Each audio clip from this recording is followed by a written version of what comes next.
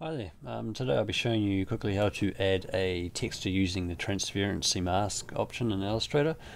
Basically you can add any bitmap or vector texture to a vector object pretty easily, and it's nice and quick, so yeah, let's get to it. Alright, so as you can see I've got both my object and the texture I want to add to it here. The beautiful thing about using the transparency mask is you're not limited to vectors. You can use bitmap, JPEGs, anything you want. As long as it's a black and white or a grayscale image, it should work alright. What's going to happen is that the transparency mask is going to show through areas on the mask that's white and block out areas which are grey or black. So to do this, the first step is to group our object together. We're going to make sure that everything is grouped together by pressing Ctrl G while everything is selected. And then we're going to select our texture here, and we're just going to cut that to a pasteboard by pressing Ctrl X.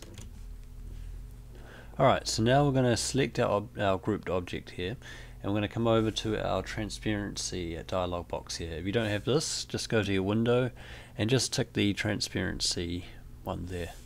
You're also going to want to make sure that your this one here is showing, so you want to hit the show thumbnails there, and that'll bring up all your little extra options. You also got show options, which we're not going to cover today, but yeah, we're just going to go through the basics of this. So what we're going to do with our object selected is we're going to go to this drop down menu here, and we're going to go make opacity mask. And the first thing you notice is everything's going to disappear. That's okay, because what we're going to do is we're going to come over and we're going to make sure our bounding box is around this black area here. As you can notice, this little black box comes around it when you select the two. This toggles between what you're editing. You're either editing the object or the mask on it.